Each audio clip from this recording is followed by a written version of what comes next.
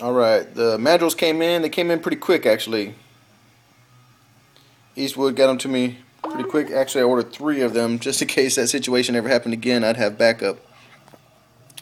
And to be honest, believe it or not, I'm done with these. As far as I want to go for these on the 5.3 and the Daily Driver C10. Let's see, on the exhaust port, there's a shot of them. Like I said in my previous videos, I did rush this pair of heads. And on the next set I'm going to do, which come off that 5.3 for the 6.0, I'm going to take a little bit more time with them. On this exhaust port I'll actually come to a finer polish. By then hopefully I'll have some finer grit Tootsie Rolls in. But for this truck, this will be fine. I'll also probably open up the port a little bit larger too for the 6.0. But this right here is going to be a great improvement over what's on it already. The flow will be greatly improved.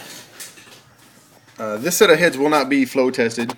They're going to go on straight onto the engine. I will probably have dyno results to show the improvement.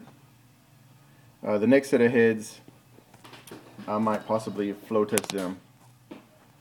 The first set I did flow test that I did previously before these in my first video, and you got those results there, so I expect the same from these because I'm doing pretty much the same thing. Alright, the exhaust port, see how it looks. Not bad. Let's see if I can get a better angle on it. There you go. It's nice, smooth, blended. The transition on the seat there, you see that? Nice smooth transition, no lip, all the way around. Everything's smooth. Alright, and on the intake port, could be prettier, but this is definitely going to work for what I'm doing. Let's see if I can get an angle on it. Well, can't get the camera focused very well right now.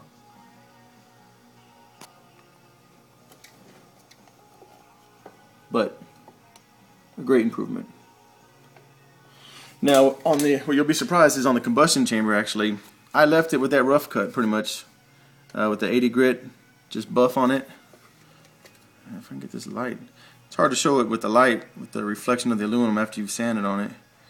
But all I did was hit it up, just touched it real lightly with the 80 grit Tootsie Roll. If I can get this to focus in. With the 80 grit Tootsie Roll, just to knock off some of the casting in the combustion chamber. My idea here is I'm trying to remove as little as possible because I want my compression. So I just hit up just the easy areas to get to. When you start trying to dig down in here in the corners, you wind up eating away more meat off the side and off the roof there. And that's going to lower my compression. I'm trying to keep my compression high on this engine. I'm going to mill it down 30 thousandths. I'm trying to reach 10 to 1 without having to change my push rod length. You start milling it down too much, you're going to have to change the length of your push rod. So all I did was just go through there and touch it up real lightly to remove some of that cast. And that'll be an improvement over what it was. Yeah, it's not pretty, but it's effective. So there it is, guys.